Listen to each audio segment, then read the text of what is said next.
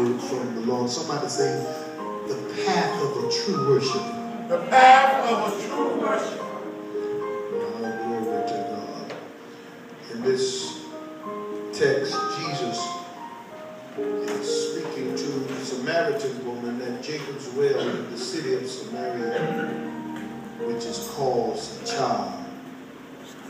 And all of us have heard and know the story that Jesus told this woman about her 5 husbands and the one that she would ain't hers, and blah, blah, blah, blah.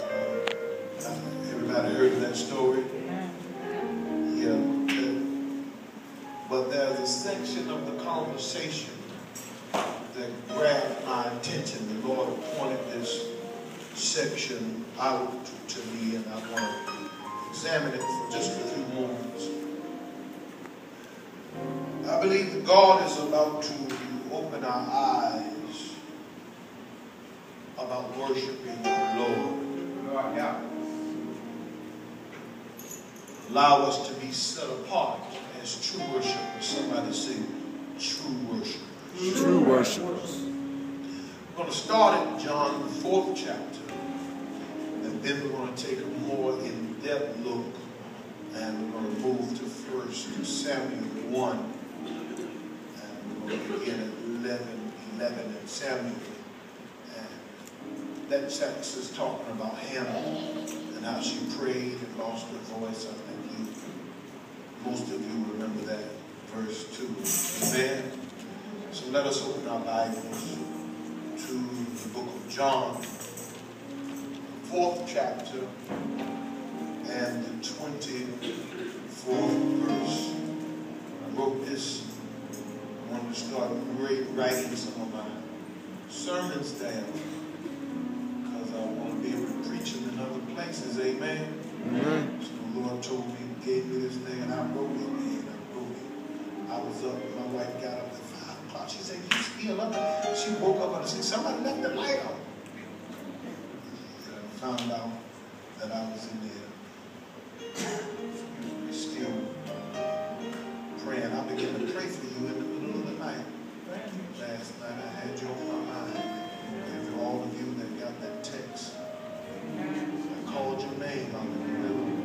Thank you. I want you to know that I had you on my mind. But can't worship without relationship. That's right. Look at this text here, John 4:22. It says this. Ye worship, ye not know what. We know what we worship, for salvation is of the Jews. But the hour cometh, and now is, when the true worshiper shall worship the Father in spirit and in truth. For the Father seeketh such to worship him. Verse 24. God is a spirit, and they that worship him must worship him in spirit and in truth. Can't worship without relationship, y'all. Look at your neighbor and say, neighbor, you can't worship without relationship. Can't worship without relationship. Who do we worship? Why do we worship? When do we worship? How do we worship? Matter of fact, what is worship? Some of these questions are easy to answer, but then some are not so easy. Which brings me to the question, is worshiping easy? And if it is easy, then why can't we worship when things are not going our way? That's right. Worship is so easy, why can't we worship in our sufferings? Why can't we worship when we are mad? That's right. Because worship can only be given by one that is in an intimate relationship with the Lord. In order to be a worshiper, you must be intimate with God. Worship is that connection that goes deeper than what he has done for you or what he's about to do for you. It's a deeper connection than this.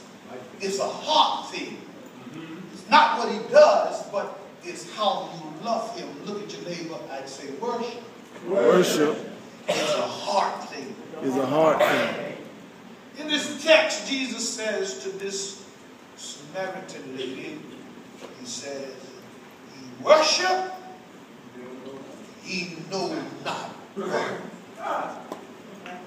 This indicates that there are some things that are in this relationship with the Lord that we do not have the full understanding.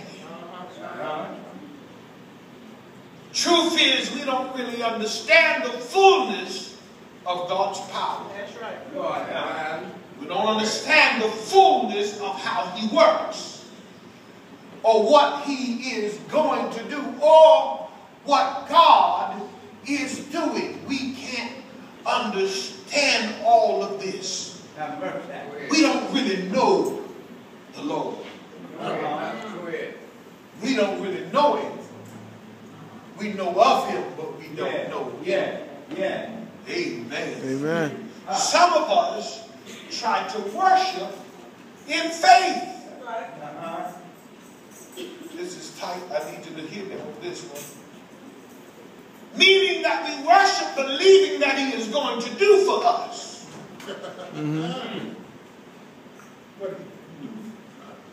Thinking that our worship depicts his movement.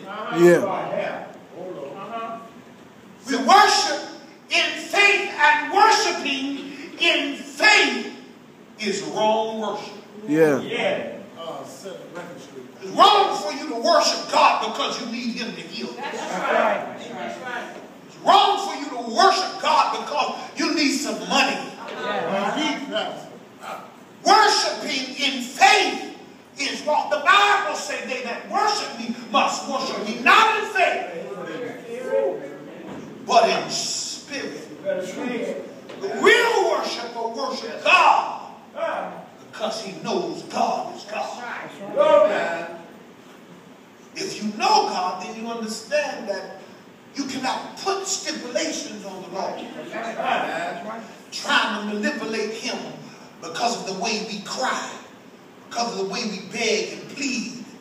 Then when God fails to do what we ask him to do, then we act like we don't want to worship him. That's right. That's because we try to worship Come on now. in faith and not understanding his way.